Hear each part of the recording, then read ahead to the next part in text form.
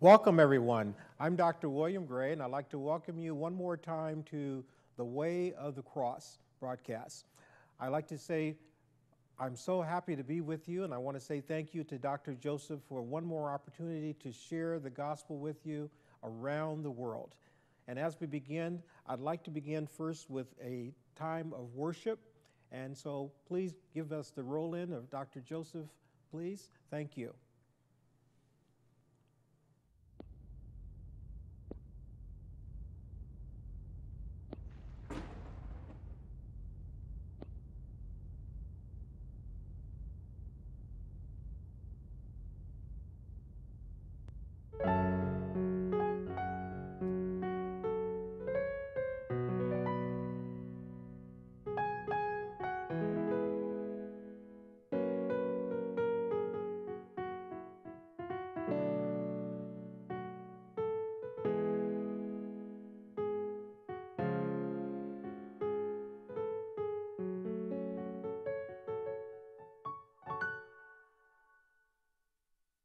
حبك في قلبي ومش بنساك، لا هفشل يوم ولا هيأس، مشاعري في نصرتي فاكراك، وجودك ربي بتميز، حبك في قلبي ومش هنساك، لا هفشل يوم ولا هيأس، مشاعري في نصرتي فاكراك، بوجودك ربي بتميز، راجع لك ربي بعد سنين، صوتك بينده كله حنين، مش هعتمد على بني آدمين، بتبعني وتتغير، رفعني ايدك وسط هموم، قلبي في بعدك كان مقسوم، فرحة رجوعي بيك هتدوم، بروحك سيدي بتغير،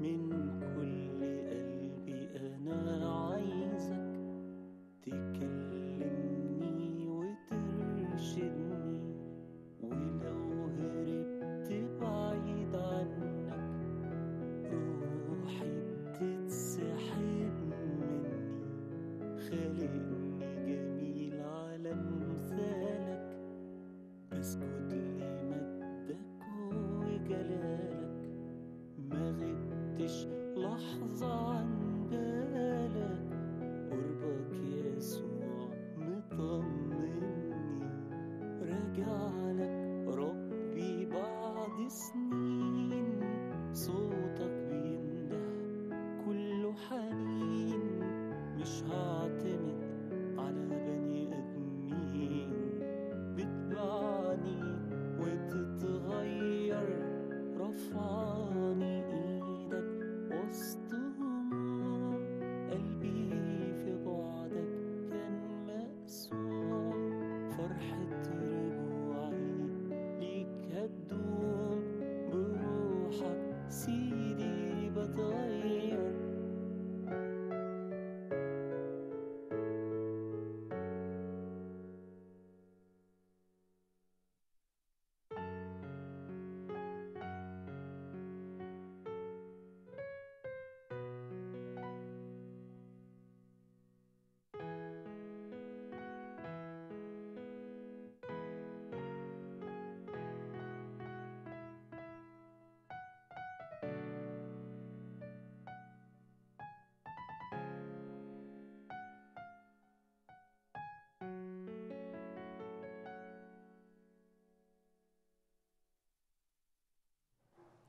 Hello again. As I said, I'm Dr. William Gray, and I want to share with you today a very special message regarding faith. I'm going to begin at Hebrews, the 11th chapter, and I'm going to share with you what God says about faith. And then after I read this scripture, I want to show you how to put feet to your faith so that every promise of God that has been made to you will come to pass. And the reason why I'm sharing this message with you today is because many people have said to me and have said to their pastors and said to their families, you know, I've always had faith, I've had strong faith, and what I believed for didn't come to pass. And they've said, well, you know, all I had to do was to speak to this or to speak to that and to just wish for things to happen, and just without consciousness of thinking about what they're saying, they are misusing faith and expecting God to bless their will versus God blessing His word of His promise to each and every one of us. Because when we adhere to what Jesus has said, what God has said in His written word and in His spoken word, then every promise that God has ever made to you will come to pass. Now, beginning at Hebrews, the 11th chapter, beginning of the first verse, it says, now faith is the substance of things hoped for and the evidence of things not yet seen. I want you to understand that from this very first verse in Hebrews 11th, it starts with the way that God has always operated in His kingdom. He starts with something that is nothing, and He speaks into existence those things that He has said. And this is the pattern that you and I are to follow when we're exercising faith. We speak those things that be not as though they are, with expectation in our hearts that they will be. The second verse says, for by the elders obtained a good report. Through faith we understand that the worlds were framed by the word of God, so that things which are seen were not made of things which do appear. By faith Abel offered unto God a more excellent sacrifice than Cain, by which he obtained witness that he was righteous, God testifying of his gifts, and by it he being dead yet speaketh. I want you to understand that God has a requirement with the gift of your faith. Now, what am I speaking about? When we offer a sacrifice unto God of our faith, it has to be an acceptable sacrifice. That sacrifice that we offer to God of our faith cannot be with spot or blemish or anything of that nature. It has to be a perfect sacrifice. Well, what are you talking about? We're not offering a lamb or a dove or a sheep or anything like that. But when we offer up our faith cannot be mixed with fear. Let me tell you how fear is an enemy of faith, and it will curtail your faith being put into action and God's word acting on your faith. Faith is an enemy of God. And 2 Timothy 1:7 says, God has not given us a spirit of fear, but of power and of love and of sound mind. When you're offering this perfect sacrifice of faith unto God, it cannot be tainted with fear. You can't speak, God, I hope that you do what I'm asking you. You have to speak knowing and believing that what you have prayed, especially when you are praying what is found in the scriptures, God will bring that promise of His to pass in your life. It works for everyone. It works for men. It works for women. It works for anyone of any nationality in the world, and it works any place in the world, but you cannot allow your faith to be contaminated with fear. See, when you believe what God has said, and when you are believing what God has promised, you cannot doubt in any capacity in your mind, because perfect love casts out fear, and God is love. I want you to understand that your faith cannot be contaminated with fear, because faith contaminated is faith that is reversed, and it will not be put into action, and God's hands are tied when you have fear. Now, God says that be not conformed to this world, but be ye transformed by the renewing of your mind. That same scripture in 2 Timothy 1 says that God has not given us a spirit of fear, but of sound mind. Now, you cannot be conformed to this world and thinking about how the economy is going in this world.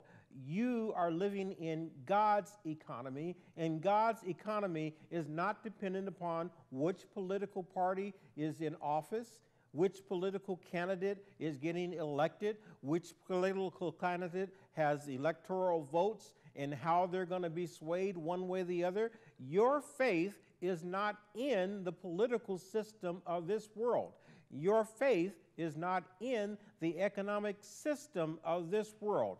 I want you to understand that in this 11th chapter of Hebrew, it's going to explain how when Abraham received his gift of faith and God's promise of faith to Abraham's seed, that it was a covenant that God had made with Abraham and his seed. And you and I are that seed through Christ Jesus that is to receive the promise now in this time, and especially at this time in the year of Jubilee.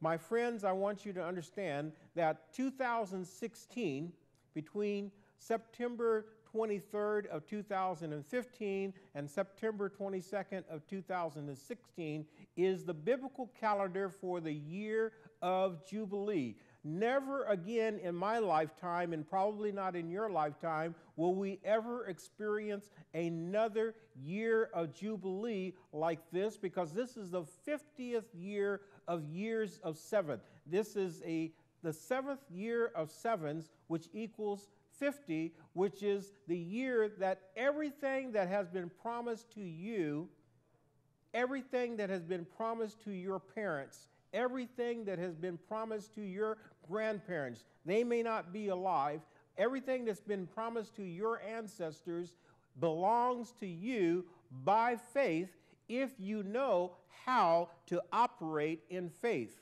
Again, I said before that faith contaminated with fear cannot work. Also, faith cannot work when there's anything that's in our heart that contaminates us from loving perfectly, because faith works by love. My friend, if you have fear that God's word is not going to happen, if you have fear that because you failed in accomplishing what you desired before, because you've tried that before, you've tried this before, you've given your tithe, you sowed seed, and you're promised there was not a harvest on your seed, I want you to understand that one of three things has happened. Either you sowed in fear, or you had faith that was contaminated with fear, or there was strife in your heart, or there was unbelief in your heart, and God will not work with faith that's contaminated with fear or with contamination of strife. If you have any offense against anyone, or if you have been personally harmed by someone and you have refused to accept forgiveness or to forgive forgiveness to those who have harmed you, then faith cannot work. God's word says that faith contaminated cannot work. And I want you to understand that in this year of Jubilee that will not occur for another 50 years, this is the time that you need to get on board, and you need to make sure that your heart is pure before God, so that every promise that has been made to you, not only in God's word, but maybe you've received a word from a known prophetic person, a person that walks in the office of a prophet or has the gift of prophecy, has spoken to you a word to you direct, and you know that that person is a true prophet or they have a true gift of prophecy, then you can believe what they have said, but normally God has already spoken to you what that man or woman of God has been saying to you, and you have been reading that promise in God's Word. When God gave us this book of His promise, of His will and testament, He made very precious promises from Genesis to Revelation of His covenant to you and I. And it will work 100% of the time for anyone who understands God and who operates in pure faith that is not contaminated with fear, nor with unforgiveness, nor with strife, because God will not operate in the realm of strife, because God's word only works in the realm of love. I want you to understand that this is the most exciting time of our lives to be living. I'm going to continue here in Hebrews, the 11th chapter, and I want you to understand that if you have a promise from God, that if you adhere to what I'm saying today, that every promise of God within the next 7 months between now and September 22nd of 2016, that you can have everything that God has said when you begin to speak what is found in Mark 11, the chapter Mark 11, which I'm going to turn to in just a few moments. But I'm going to continue right now in Hebrews 11th chapter at the 5th verse. And it says that by faith Enoch was translated that he should not see death, and was not found because God had translated him, for before his translation he had this testimony that he pleased God. Now listen to the words that I just shared with you. Enoch pleased God. And it's very important for you and I to please God. One of the things that we have to remember is that we cannot be conformed to this world, but we have to be transformed by the renewing of our mind. And that is that we can't do things the way the world does things. We have to do things completely according to God's word and the covenant agreement that He has made with us to have a pure heart and right thinking. We cannot have fear contaminating our faith. It says, but without faith it is impossible to please Him, for that he that cometh to God must believe that He is, and that he is a rewarder of them that diligently seek Him. You know, it says in Psalms 1 that blessed is the man that walks not in the counsel of the ungodly, nor who stands in the way of sinners, nor who sits in the seat of the scornful, but his delight is in the law of the Lord, and in His law do we meditate day and night. We meditate day and night. And when we meditate day and night on the Word of God, we are like a tree planted by the rivers of water, and we shall bring forth our fruit in our season. I want you to understand that this is the year of Jubilee. It doesn't matter what didn't happen in 2005, or 1999, or 1980.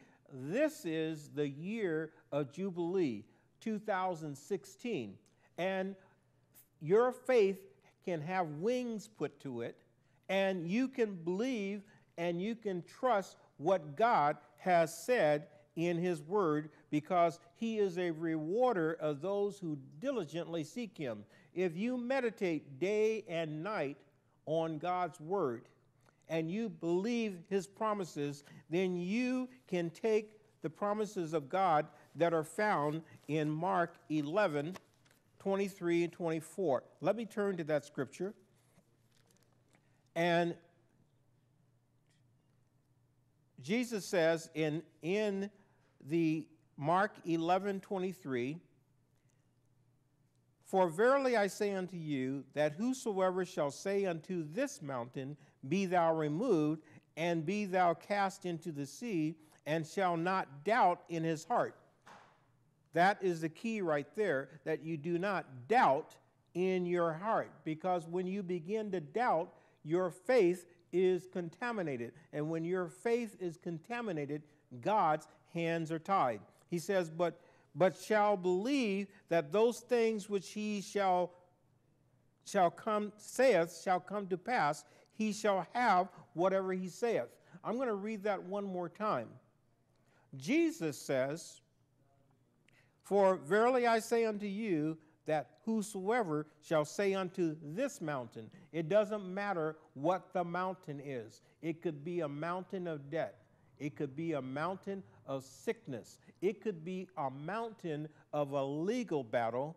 But Jesus says, be thou removed, and thou cast into the sea, and have not doubt in your heart, but ye shall believe that these things which he saith shall come to pass. He shall have whatsoever he says.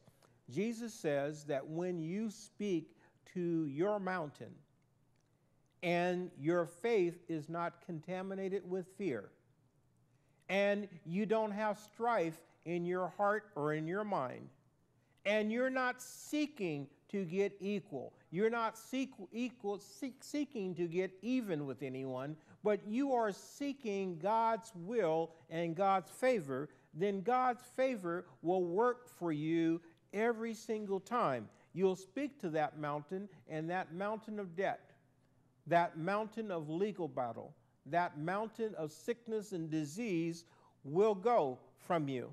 And therefore, he says in the 24th verse, therefore I say unto you, whatsoever things you desire, when you pray, believe that you receive them, and ye shall have them.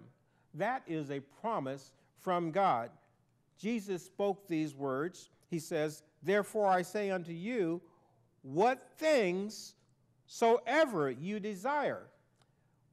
When your heart is right, I want you to understand, when your heart is right, and you have been meditating on the Word of God, and you desire the things that Jesus desired, those things, when you speak them according to God's Word, when you pray the Word of God, as Jesus prayed when he spoke, our Father who art in heaven, thy will be done in heaven as it is in earth as it is in heaven.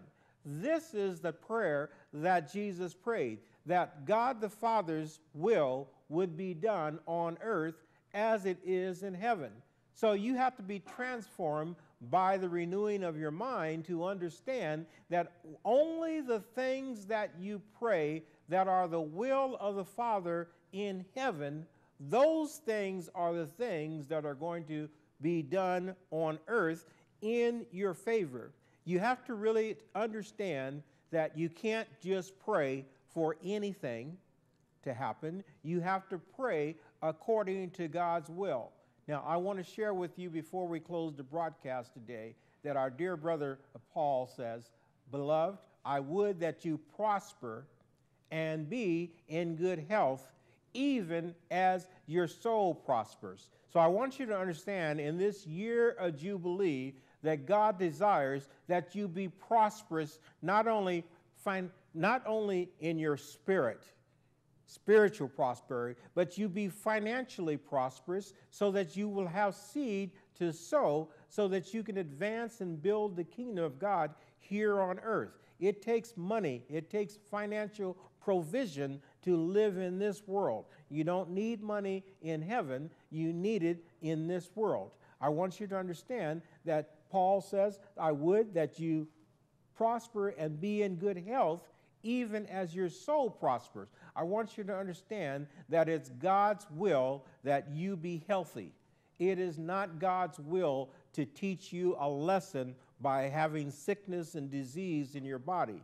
So I want you to say that I shall live and not die, and I shall declare the works of the Lord. I shall be healthy, but it's predicated upon you doing and following God's instructions. As you meditate and you eat the right food, if you get proper rest and you do not stress, you don't have strife in your heart, you don't have fear, you will be prosperous in your mind and in your heart and in your body. You'll be prosperous financially because God will give you a strategy to get out of debt. He will bless when you tithe, and you don't have any fear that if I give God 10% and I only have 90%, I can't pay my bills. No, you give God his 10%. And you praise God and you bless him for his promise that he's blessed the 90% that you have left. And I am a testimony in my own life that God not only will bless the 90%, he will give you back a reward overflowing, pressed down in good measure. And if you never rob God, you will always have an abundance, because God's plan and purpose is that you always have an increase and that you be bountifully blessed so that you can bless others. It's not just about you, your four, and no more. It's not just about your family. It's that you will have a surplus of blessing so that you can bless someone else in this world. I want to tell you that I'm so happy to be with you at this time, and I want to share with you that God wants to bless you in this year of Jubilee. Be blessed, and we'll see you next time. God bless you. Thank you, Dr. Joseph. I'm Dr. William Gray.